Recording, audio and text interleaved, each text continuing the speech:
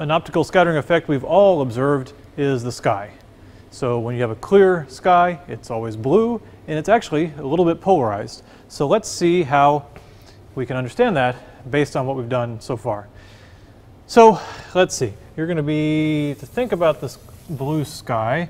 You're standing on the Earth, right? This is not to scale. Here, and here you are, and let's say you're looking up. So there's your little eyes looking up.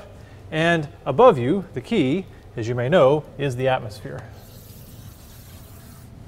So the atmosphere has lots of molecules in it, right? N2 mostly, and O2, little molecules that act as dipole scatterers. The light hits them, the electrons oscillate. It does exactly what we described in the previous board. So our source of light is the sun, and the sun, my sun, always wears sunglasses.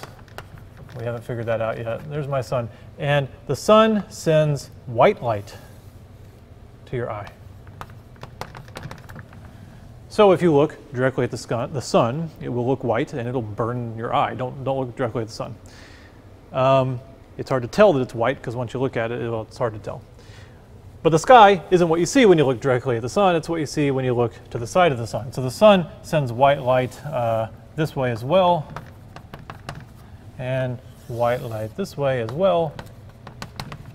And what you see is the scattering of that white light off of the molecules in the atmosphere. So we get some scattering here, scattering off the atmosphere towards your eye. And when you look at those, that scattering goes as 1 over lambda to the 4, like we said on the previous board. So the shorter wavelengths, the smaller number here means a bigger scattering. The shorter wavelengths scatter more. Blue scatters a lot more than red. So the sun's light really is white. You're just seeing it blue because of how it scatters. Okay. Now, the harder part, polarization.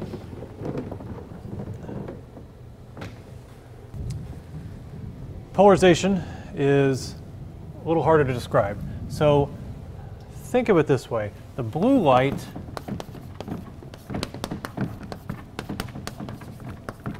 that comes sideways from the atmosphere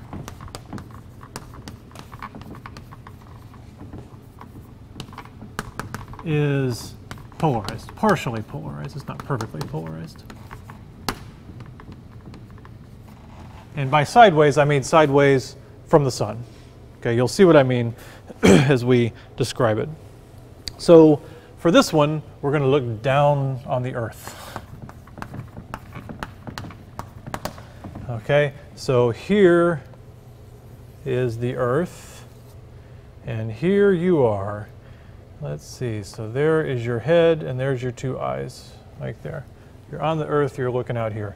Here's the sun.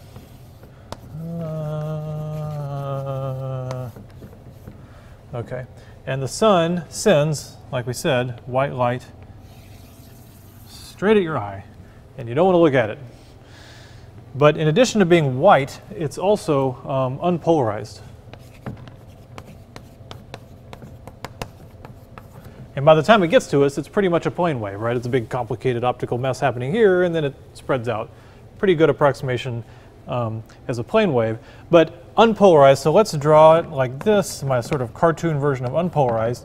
It has some E vectors this way, and then some like this. So these are meant to mean in and out of the board, right? So that's the arrow pointing out at you. Okay. Now, we got to think about what is the atmosphere going to do? We're surrounded by the atmosphere. Well, for the light that goes forward, the light directly from the sun is, of course, not polarized. It's, well, it's unpolarized. It goes into your eye unpolarized. You won't see any polarization effect if you attempt to look at the white light. What's polarized is, now let's think about this light that came this way to the side, okay? So out here in the atmosphere, you're not out there, you're here. When you look that way, you see what's scattered off the atmosphere. So it starts out unpolarized from the sun, and it's white. And then we got to ask ourselves, if you look to the side, this is what I mean by to the side, if you look this way, what are you looking at? What are you really seeing? You're really seeing the scattering off of molecules right there, okay? So let's think about what's really going to happen to this molecule, okay? So the molecule, chances are it's N2, okay? So here it is. It's going to be hit with two polarizations of light from the sun.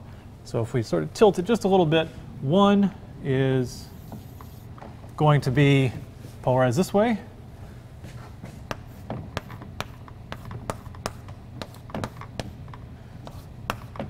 And one is going to be polarized this way. Okay? So I'm representing the same molecule here. It's just the sum of these two polarizations. And we're separating them out. And we want to know which one of those is going to get to your eye. So this one, if you think about it, it's driving the dipole like that. The dipole moment is going up and down. And we just talked about how you'll get a lobe like this, and you'll get a lobe back, and you'll get lobes to the side and lobes to the back, but you'll get no scattering this way, because we're along the dipole direction.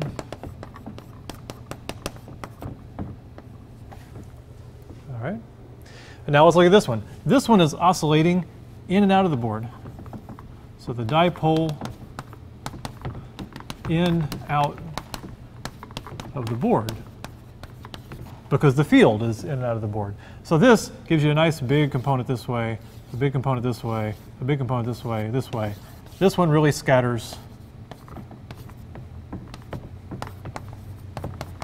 towards your eye. Okay? They're both blue. So in both cases, it starts out white. We're seeing light that favors the blue coming at us. But in this case, the component that you get is this one.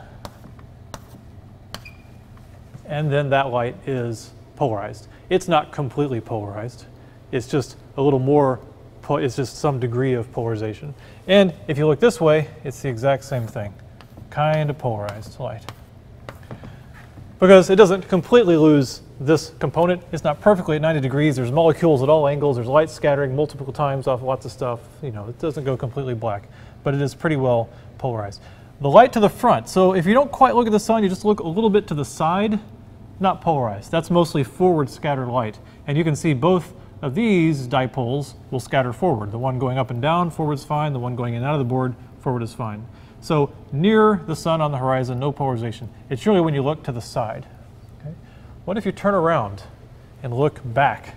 The sky's still blue, right? The sky's still blue behind the sun. Then you're seeing backscattering. And again, since it's backscattering, the scattering direction is again perpendicular to both the E field motion this way and the E field motion this way. So behind the sun also is not polarized. Both polarizations scatter away. It's really just whenever you look to the side. You can see this if you go outside on a very clear day and you grab your big polarizer like this, and you take your big polarizer or your little polarizer, your polarized sunglasses, and you look towards the sun, and try not to look at it too close, but as you turn it, you'll see no difference. But if the sun is this way and you turn this way, then as you turn it, you'll see a big effect of the polarization of the sky.